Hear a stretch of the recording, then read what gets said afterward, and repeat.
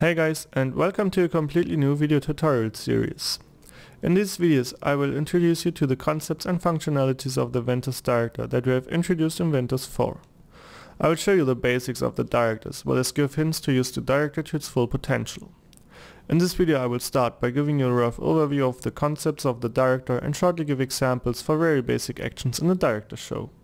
Basically, you can see the director as a control software which is mainly used in broadcast shows, but is capable of several other use cases as well, like running an on-stage presentation or managing several information screens in a large building. It will never render something itself, but only give commands for the Ventuz runtimes it is connected to. This way you are not only able to run a show on the same machine you are producing on, but also give commands to remote control production machines. You save performance on your production machine and you can also remote control machine clusters. All in all, you can see the Ventuz products as these graphics illustrate.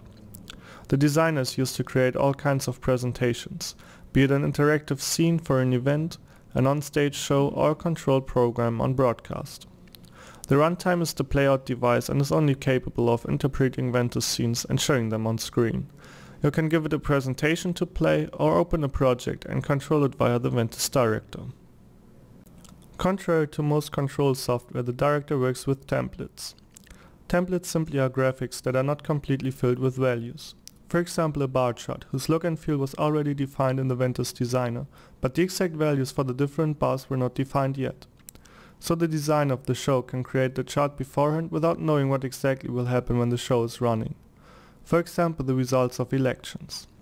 He just defines which values of his graphics must be entered during showtime.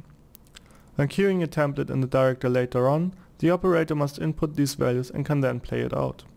But enough for the theoretical part, let's now jump into the software. This is the start screen of the director.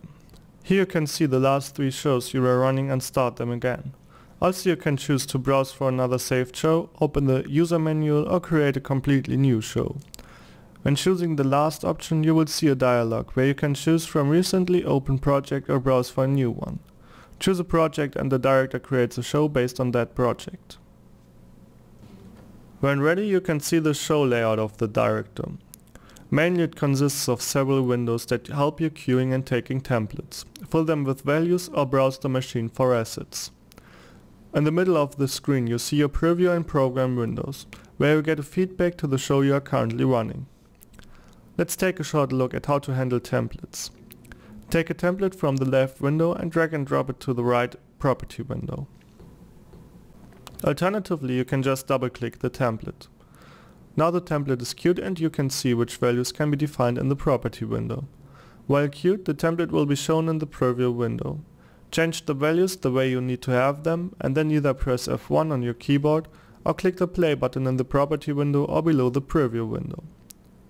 Now the director sends the according commands to all connected runtimes and they will play in the wanted template.